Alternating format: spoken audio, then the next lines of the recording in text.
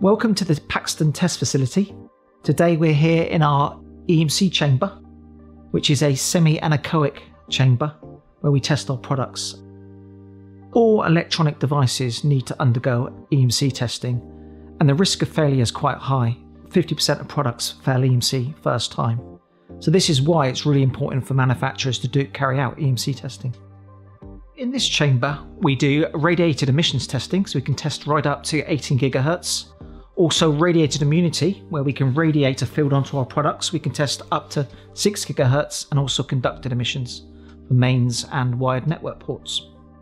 At Paxton, we're basically doing two types of environmental testing. That's climatic testing. We're basically testing for temperature, high and low, and humidity.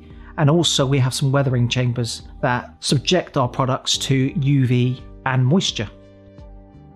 Typically, we're having to test for 4 to 8 week periods. And so that's an accelerated live test. From that, we can calculate how long the product's likely to last in the field.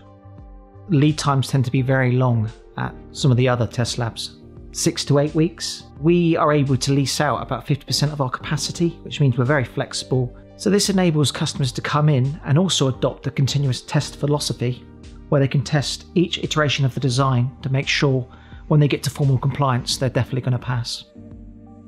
We've got a very experienced team here. Each engineer's got over 20 years experience of testing products.